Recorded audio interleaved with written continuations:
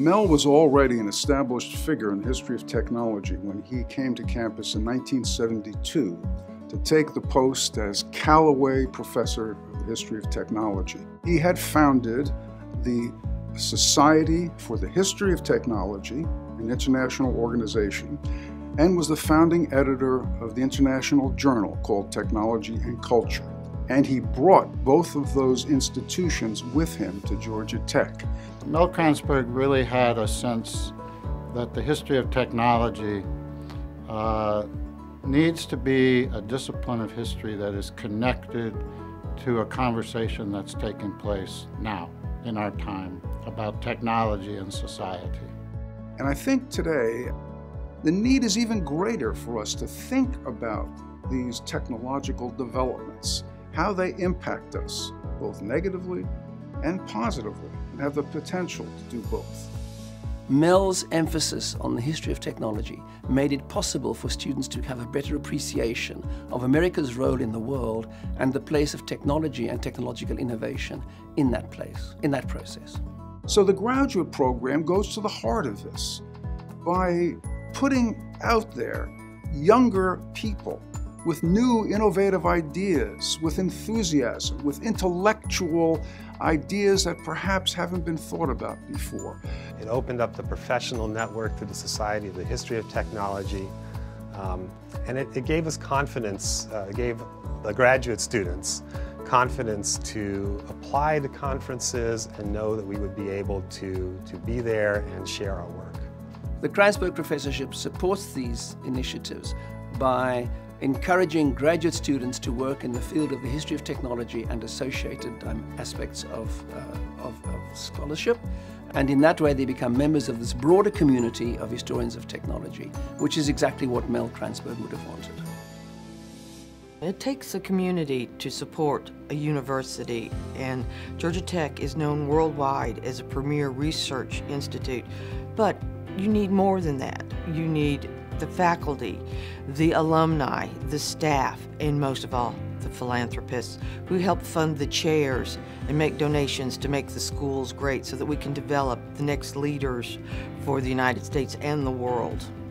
The philanthropy of John Stern and Reed Catlett has made such a huge difference in my graduate education. It opened up doors to do research, to visit archives all over the country. Reed has always been a very kind, generous person.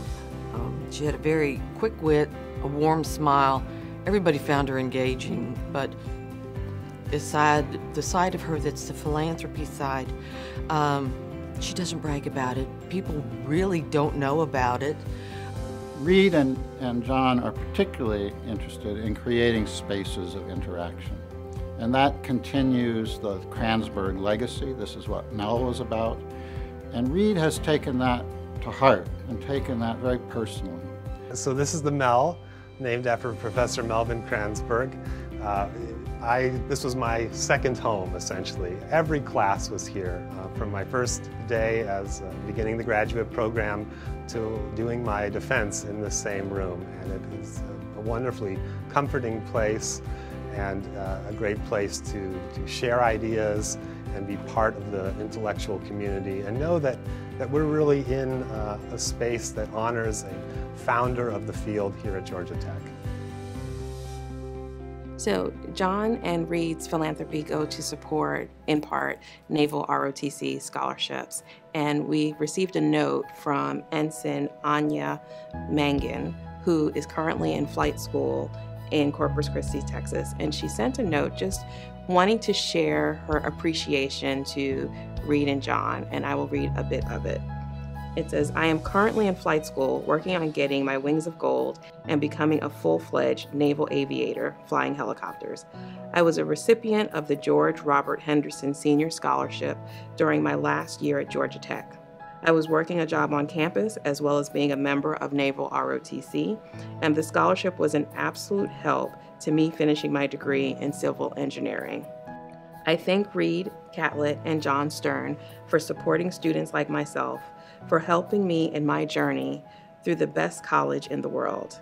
I may be far from Georgia Tech, but I carry it with me wherever I go. I think a lot of the support which they've given is, of course, to Georgia Tech, but it has also been assisted by the warm relationship which we have had with both of them. And I can really not thank them enough for what they've done for me, for HSOCH, and for Georgia Tech, and our graduate community. Reed and John, just want to thank you so much for donating your time and effort and monies to making Ivan Allen a wonderful college at Georgia Tech, and also making Georgia Tech the world premier university that it is.